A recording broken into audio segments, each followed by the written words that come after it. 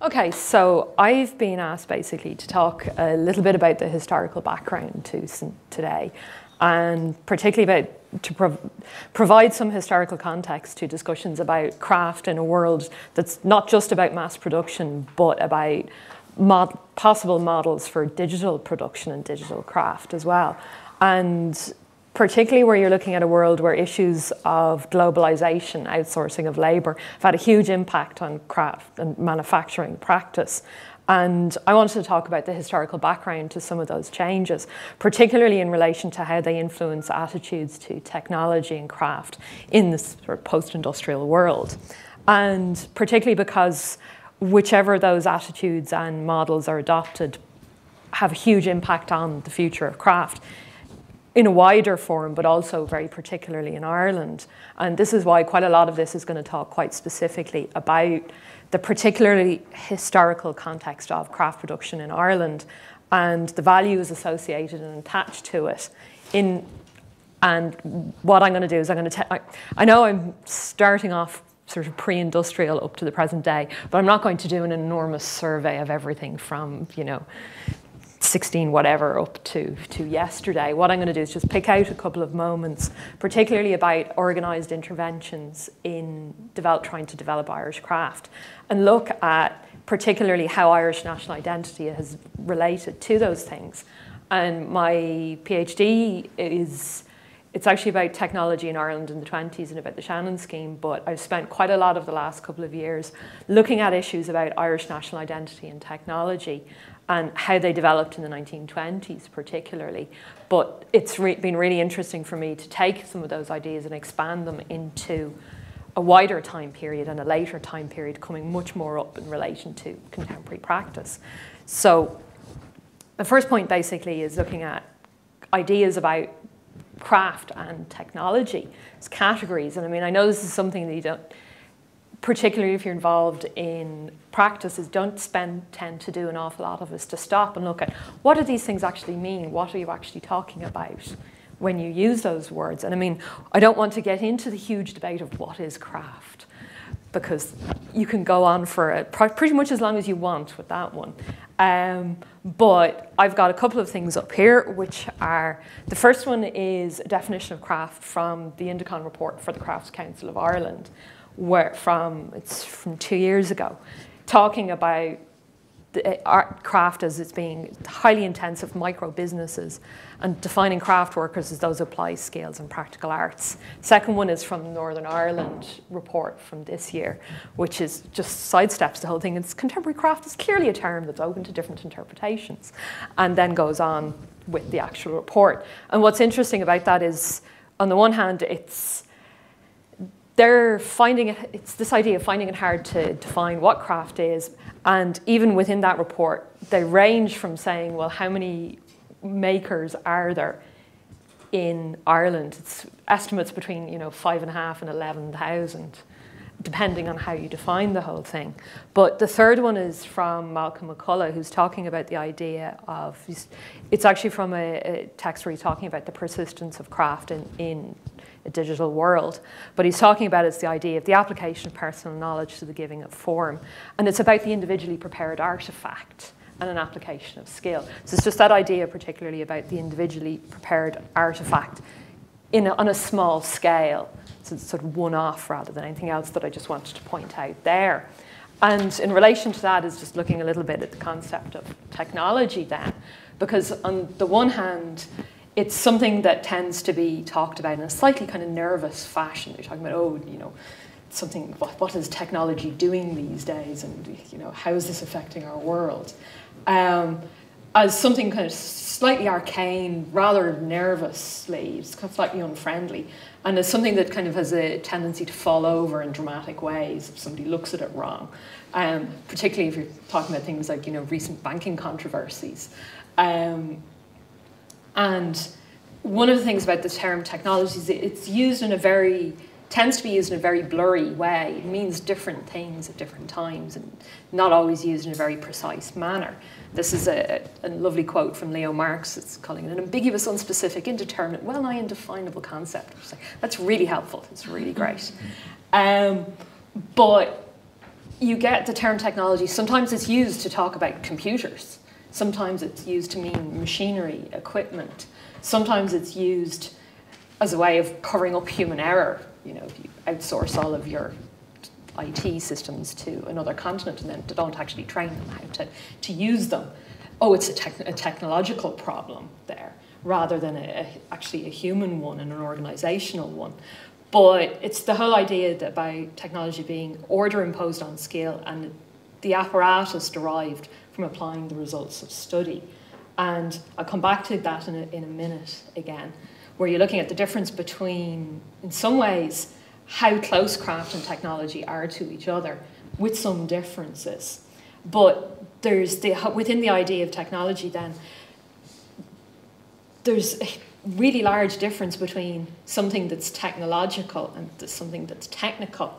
And there's an author that I read an awful lot of, who's a man called Arnold Pacey, who's a technology historian, and he spent an awful lot of time like working with NGOs and looking at things like the provision of clean water in rural Indian villages and things like this. How does it actually work?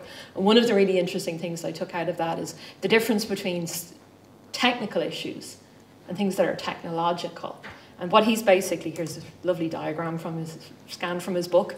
He's talking about the whole idea of things that are technical, which are about techniques, skills, tools, machinery, equipment. Is a much more restricted definition of technology, or the technical. Whereas what he's talking about, the whole idea of the technological, as being the much broader sense. So you're looking about the impact of things like culture, about how your technology is organized, having a huge impact on on technology. But he's talking about using these two different terms in two different ways. So if you're talking about a strictly, technical aspect of glassmaking, or the wider technological context of that, including the cultural and the organization, and including things like laws, using things like people's beliefs, their ethical values, and all of those ideas, as opposed to those very specific things like what is the temperature that glass melts. Because those technical things can be much more quite straightforward and to do with scientific principles, rather than the wider legal frameworks or political interventions and so on. I mean, one of the examples I'd use a lot for this is looking at, I've got two different 1950s cars in here. Basically, the reason why I was using these, because it's a really nice example of the same sets of the technical. So you've got combustion engines, specific things about the ductility of steel, about rubber, about materials, about processes, about how things are made, that are the same for both of these two examples. But you come up with completely radically different cars. I mean, you've got a little 1950s Italian Fiat at the top, and then this large American cruiser down at the bottom. Basically, because of the cultural contexts that those technical things are being produced in. So you've got radically different types of cars. The technological is really, really different, and it's to do with the social and cultural context that's quite different in both. 1915 is Italy, and 1950s America. And where this is going basically is looking at the cultural context of craft making in Ireland. It's developed in a very specific set of cultural circumstances, and political circumstances, and economic circumstances, and legal circumstances as well to an extent. And it's influenced by political history, by landscape, by our attitudes to materials, to historical focus, ideas about rural life rather than urban life, and so on. And the technical constraints of the materials and techniques, they might not differ all that much from Ireland to Berlin to Tokyo, but how they're actually used, and how, for example, why we would focus on particular techniques or materials will vary hugely. And it's for cultural and social reasons that you have choices and decisions made, like why do you use a particular dye?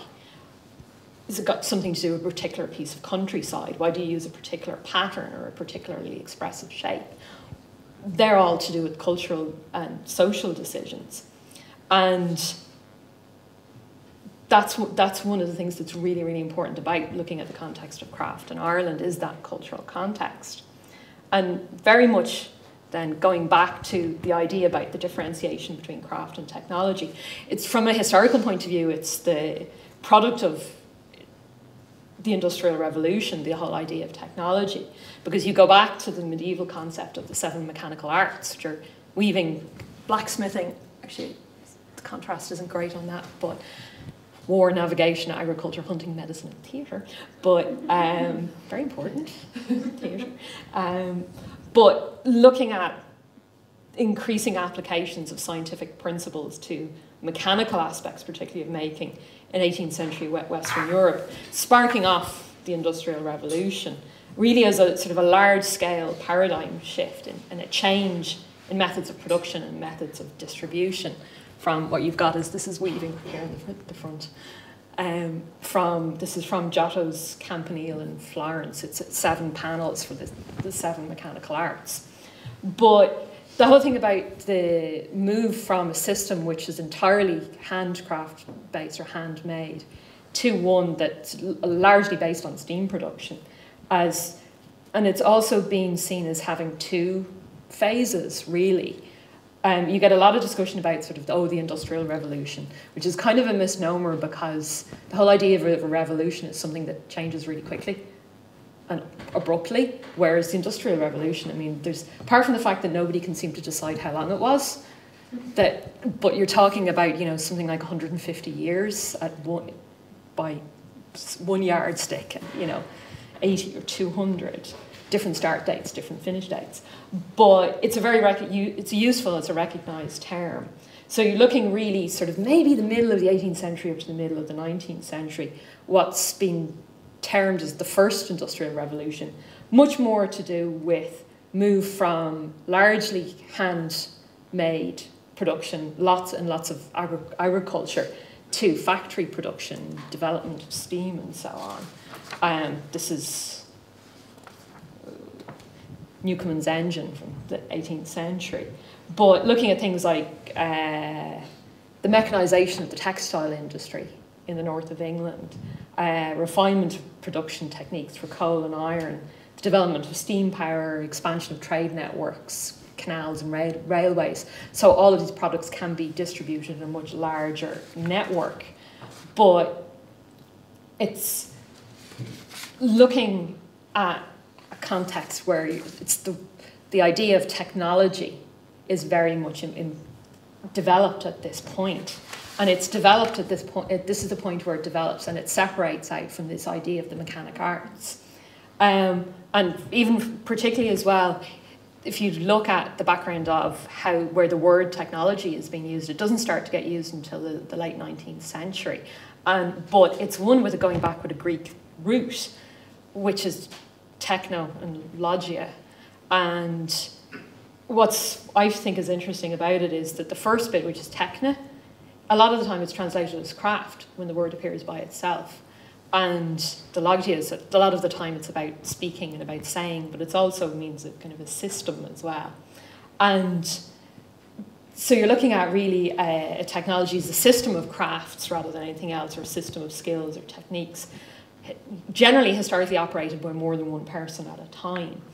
But this whole idea about technology as being something that's a sophisticated way of manipulating materials, using particular sets of skills to make some sort of an end product, that's the same across both of them. And in a lot of ways, I mean, you look at something like a hand loom, that's a piece of technology just as much as a computer is. It's just a different type of technology. And, same thing as something like a kiln being electrified as well. But the difference a lot of the time, though, is how the 2 different areas are understood quite often by the general population, where craft production has been around a lot longer. It's a lot of the time it seems to be easier to relate to, and it's easier to romanticize as well, and not rather than technology, which can be more sets of systems, hard and in a lot of ways harder to understand and easier to feel threatened by as well. And one of the important things about the idea of technology that differs from craft is the involvement of the idea of it being a driver of social change, that you use technology to change society. And I think a lot of it comes from the way that this developed with the Industrial Revolution. There's a lot of social changes happened, kind of chicken and egg scenario. But the idea of progress has been really intertwined with the idea of technology, that, you know, oh, you can use technology to bring a better world and sort of improve. So this is what the future is going to actually look like. These are French postcards from 1910 about what the year 2000 is going to look like. And this is tailoring in the year 2000. This is machinery, this is architecture and building in the year 2000. You know, it's this idea of being able to use technology to try and make a better world. And that's something that really drove the idea of the second industrial revolution, the desire to move away from kind of the dark satanic mills. Everything's covered in coal and dirty and filthy, and you know, try and find a clean, bright new world where you're less likely to have your children's fingers accidentally chopped off while they're in work. So you have an awful lot of the idea of development of what, you know, this is what this new world is going to be like, particularly tied up with ideas about electricity and electrical power generation, electrical light, and so on. So, but developing in with this whole paradigm about mass production and the production line, and at the same time as developments in material science and communications as well. And what's particularly relevant here is that how much of what we think of the modern world would have developed at this point. And I mean, most of the time, the second industrial revolution is really pitched somewhere between the end of the 19th century and early 20th century, so maybe up to the First World War, maybe the Second World War, depending on who you talk to. But that sort of period where you have the world of motor cars and newspapers and radios and typewriters and the ability to buy cheap mass-produced objects to furnish your home, that's when this world developed. And it's the modern world. A lot of it is about city life and urbanism. And this is something that another author that I've been looking at, which is Clifford Geertz, he's talking about this whole idea of a world of sort of the sense of non-stop dynamic change developing at this point. And he's talking about it in the context of the idea of what he calls epochalism, and it's the idea of the spirit of the age. That he ties it very much into, this is the development of the modern world, but very much tied into the development of new nations in the late 19th century.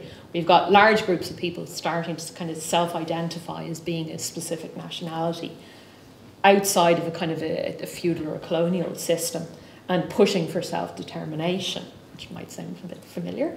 And he talks about different stages involved in the creation of a nation. It goes through from sort of inspirational stages in the or the early stages, up to post-independence creation of a nation. How do you actually create the sort of signs and symbols of that and get your nation recognised as a proper nation? And this is something where he's talking about it being a particular epochal thing, to have your new nation recognised within the community of nations as a new one. And there's, I know it's not strictly anything, but I don't know if any of you have seen it, there's an Eddie Izzard sketch about, have you got a flag? He's basically talking about this colonial idea of going off to somebody else's country, landing somewhere and going, oh right, I claim this for my country. The locals, do you have a flag? Okay, no, you're not actually a country. I'm going to stick a flag here. If you have a flag, then you're actually a proper country. And it's very much this whole idea. And it's really relevant to Ireland in particularly late 19th century. Of all these symbols of nationhoods, it's sort of, you've got the harp, the sunburst, the wolfhound from the 19th century being developed in the early 20th century into a working set of symbols during the 1920s and onwards. So you have things like the sets of designs of the new coinage in the 1920s and definitive stamps, and the settling on a specific flag, which is very important, tricolour, rather than different green flags. But this is bringing me around to the other half of Geertz's idea, where he's talking on the one hand about this idea about epochalism, but on the other hand about the idea of how the expression of the particular nation, or the particular expression of a nation, that he's talking about the indigenous way of life, or the essentialism. And because the whole thing about epochal is that it's talking about universal concepts. that are the same. They don't change too much from different nation to nation. It's about being kind of part of that modern world and part of the community of nations. But this idea is about the specific characteristics by which a nation defines itself. And quite often this has got something to do with the use of a particular language or people being from a particular ethnic grouping. But it's also very often associated with traditions and history of people and so on. And often quite closely tied to the physical geography and the landscape as well. And this is something that's very much the case in Ireland, where you've got particularly the importance of the West of Ireland landscape as something that's really central for the imagining of the nation in these early stages, particularly in including things like, this is Jack Yates' image of the West of Ireland peasant who's the pure, noble, heroic figure, rather than the way that would have been imaged previously in the 19th century. But it's part of this strategy, particularly about defining what is Ireland at this point, and how is it different from Britain as well, particularly when you have Britain being characterised as being industrial, being urban. So you have the flip side of that as well, then Ireland were rural, more traditional. And particularly as well, the other strategy is looking to the past for inspiration as well. And this is something you particularly have during the same point, late 19th century into the early 20th century, with the Celtic revival. So you've got lots of antiquarian interest in things like early Christian manuscripts and metalwork and so on, and being presented and being reused as signs and symbols of the new nation. You've got the Brian Boru Heart from Trinity up here, and then the Great Seal of the Irish state, which has ended up being used on the back of all our coins up until today as well. But what you also end up with is a lot of Celtic revival craft work, which is using direct inspiration from medieval and from early Christian work. And, you're talking from chairs, I got the next one, jewellery, church vestments, the whole lot, but as part of a search for political independence, but a cultural emphasis to that as well. So it's not just about being politically independent, but also having a cultural background to that, sort of cultural, bolstering the argument about being separate, even if you have to go back centuries for that. That's beside the point. And it's one that would have acquired hugely romantic overtones, both from this political dimension to it, and also from position of being within a world of mass production. And what you have happening is the importance of craft to the national project being hugely important. It's hugely tied in together. And on the one hand, because a lot of the materials and the techniques are very close to the original models, but also it's a rejection of what was seen as Britain's work identification as being the workshop of the world in the late 19th century. This is going to be the complete and utter opposite. And it's a really good example of this tension between essentialism, epochalism, because it's about being essentially Irish, but it's only necessary in a modern world. If you're not in the modern world, you don't have to prove that you are particularly Irish or inspired by particular historical models or so on. And this is something that you get really apparent in the early years of the 20th century. You've got ideas from the British arts and crafts movement as well, coming into the Irish craft scene, and lots of small craft industries being set up, being inspired by British reformers. There's Morris, Ashby, and Gimson and so on. This is Gimson's, the furniture workshops in the Cotswolds. But you've got guilds and schools of handicraft in Britain, which are being inspired by, they're basically to do with the rejection of the social effects of the Industrial Revolution rather than anything else. It's a way of going back to older models of practice and older types of inspiration to try and roll back the clock to before the Industrial Revolution. Although with Morris and Co, the irony of the whole thing is that because they're doing this in an industrial world, they're not able to produce solid, honest objects for everyday people. What they end up producing is luxury objects for an artistic elite. But there's also a very strong argument that what Morris and Co. and the arts and crafts movement, their legacy, is that they stood and challenged the status quo and said, you know, everybody's making things by machine. Why do we have to do that? And to start a debate about ethical production and the ethics of where something actually came from and who made it.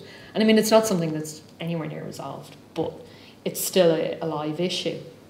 And this is hugely influential on Irish craft in the early 20th century. It's a photograph from the Dunemer Guild outside Dublin, on the outskirts of Dublin. But you have a huge amount of work in a variety of media, and this real sort of flowering of Irish craft during this period. So there's metalwork and enamel work and stained glass and statuary and lace making and illustrations and so on.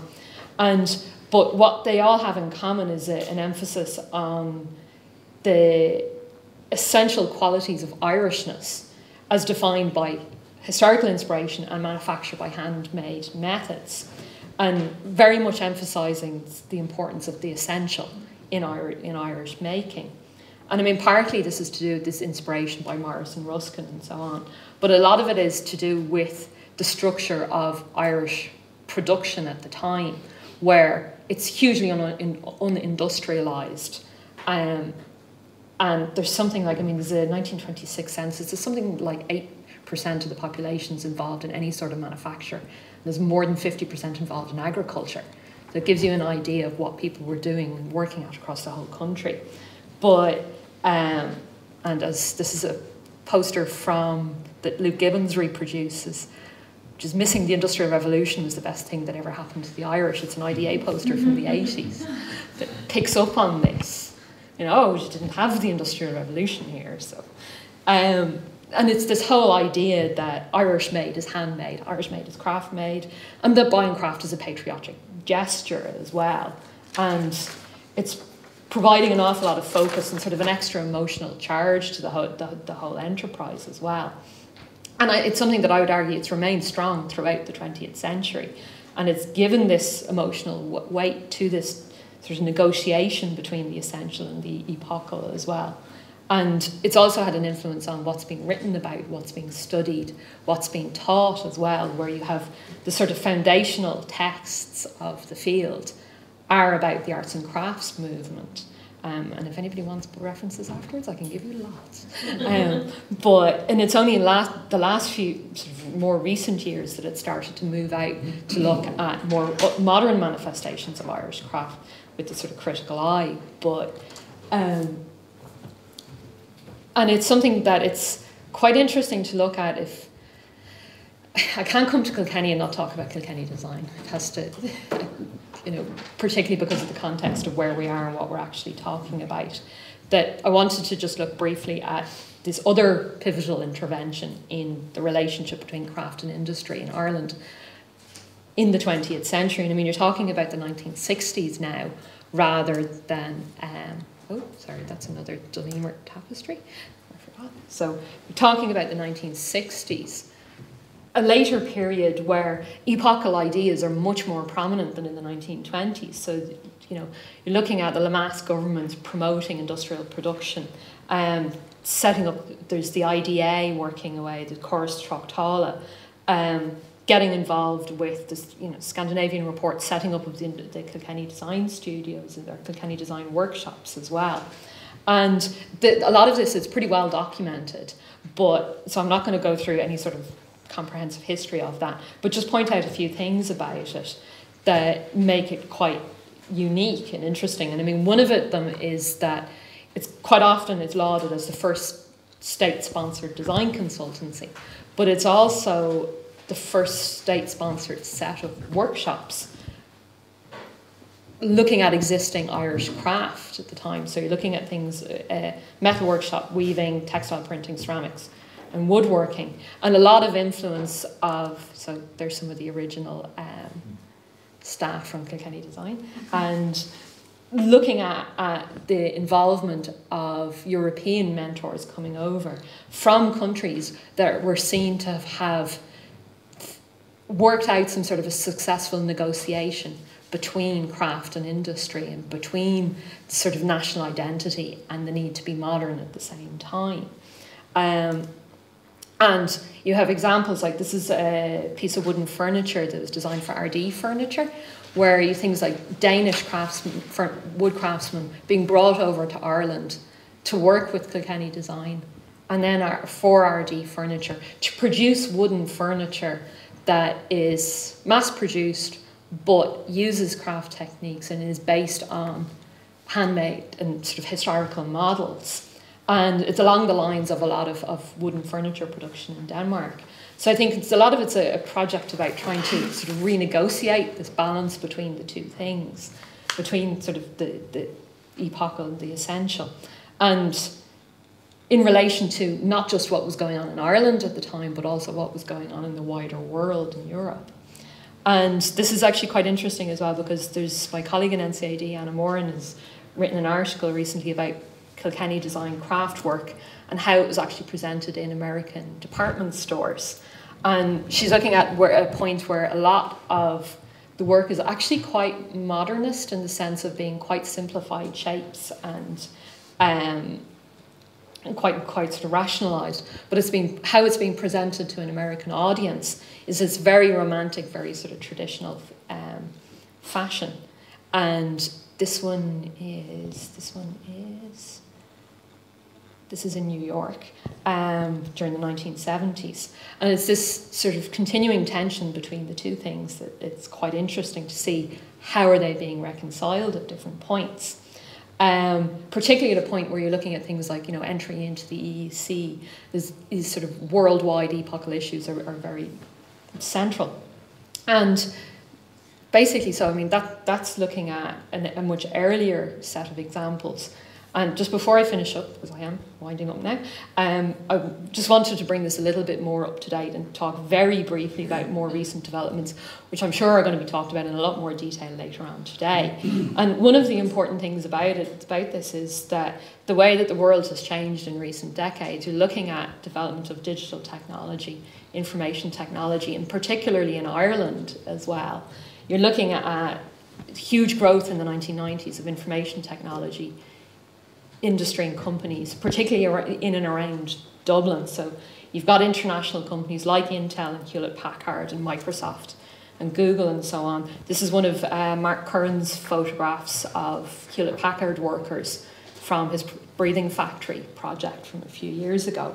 But you've got all of these international companies being attracted into Ireland for political reasons, in the sense of its tax breaks that is actually attracting them to produce, have manufacturing facilities here. But this ended up having a spin-off of an awful lot of smaller companies and sort of startup companies involved in things like touchscreen kiosks and e-learning and online mapping and so on. But you combine this with the increasing availability of very sophisticated telecommunications. So you're looking at things like mobile phones, wide availability of broadband, that you've got even more isolated that would have been traditionally isolated parts of the country can easily explore the advantages or the pitfalls of this wider globalised world. And this is something that the musician Brian Eno talks about, is the idea of the big here. And he's actually talking about it in the context of music, but he's talking about the ability to communicate or have communication between very broad spread of people who are interested in the same sort of things and sort of very far-flung people. But at the same time, what that has the effect of calling attention to the specificity of regional production. So he's looking at things like world music and being able to have musicians from Nigeria and from Japan and Ireland play and interact with each other, discuss ideas with each other. But also it at the same time, it makes those individual traditions much more important. And this is something we were talking about last night, about being recently in Tokyo, being in a shop and having Irish traditional music being played over the speakers, because this was being promoted as an idea of authentic production, authentic Irish production. But it's this whole idea about having global digital communication, and that there's a lot of debate about whether or not this is the start of another paradigm shift or another shift into a third industrial revolution. The Economist thinks it's a third. We're in at the start of a third industrial revolution, where you can sit at a keyboard and produce airplanes. Which is technically kind of possible. It's not quite as simple as that graphic, but even before you start talking about things like 3D modelling or laser sintering or production as design tools or production processes, but looking at a shift in production from mass-produced multiple articles to one-off customizable pieces. And if you're looking at things like this is a MakerBot 3D printer that can produce a one-off customizable artifact, can be 3D modeled, transmitted digitally, printed at a destination. But what's really interesting about this is that if you're looking at a shift in production back to the idea of one-off customized artifacts, what are the kind of social and economic systems that are developing around that, and particularly the cultural as well? What are the implications for an Irish context? Very low setup costs, not location dependent, different from pre-industrial production in that way. But it's, in a lot of ways, it's the complete opposite of having kind of these giant factory complexes to produce your objects. And what's I think is important about it is the increasing importance of the individual maker. A lot of it coming from kind of DIY traditions and sort of hacking ideas, but this idea of the importance of the individual maker becoming much more current, not so much current, because it's never gone away, but it's being framed in a new context, which I think is quite interesting, particularly to anybody who's been involved with a very long tradition of small-scale one-off production. So, I mean, really what I've got is two questions for all of you. I'm not expecting an answer. It's not kind of, I'm going to expect answers at the end, but it's more just two things to think about, really, rather than anything else. And a lot of it, I mean, these are issues that are going to come up again with other people's talks and later today, I think. But one is, if you're looking at this sort of third industrial revolution or the more globalized world, can that actually provide, what is the place of somebody who's a craftsperson in that for producing one-off customized artifacts and for making beautiful, ethically produced objects as well? You know, is it possible to fulfill Morris's aspirations to produce these sort of objects in this context? And then the second part of it is really that how do you make this work in an Irish context, particularly about trying to find this balance between working in a sort of essentialist globalized world and finding a working synthesis with producing craft work that's essentially Irish as well at the same time, and negotiating the two. So I'm just looking forward to seeing what everyone else thinks on that. So, okay, let's meet down. Thank you so much, Sorcha.